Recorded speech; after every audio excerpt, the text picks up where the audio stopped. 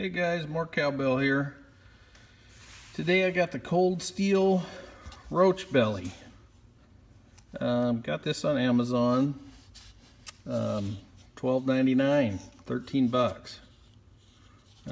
It said I thought I was going to get one of the Cordura sheaths, but it came with this plastic sheath, kind of real reminiscent of the Morris sheaths almost. Still kind of a compression type fit. Stays in there good. I've heard a few complaints from people that whatever the plastic they're using dulls the edge of the knife. So I haven't noticed anything happen yet, but I'm not like rubbing it on the knife. I saw some guy post a video of one of these sheaths that made a knife go from slicing paper to you know, tearing the paper. So I don't know. I haven't had issues with this yet, but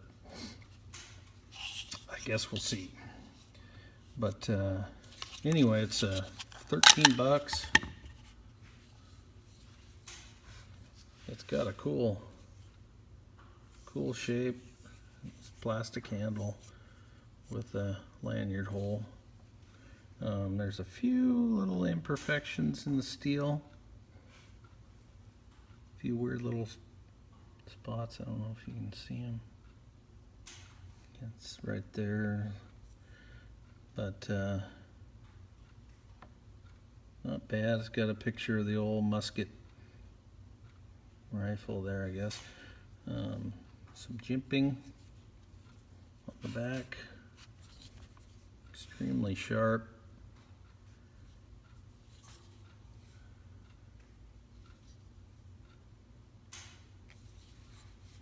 This is the German 4116 steel, made in Taiwan. I haven't used this that much to see how it holds up, but it sure comes with a razor edge on it. And the sheath, you know, seems to work pretty good. It's holds the knife for a while, but guess we'll see how the if it starts having problems with taking the edge off the blade or something.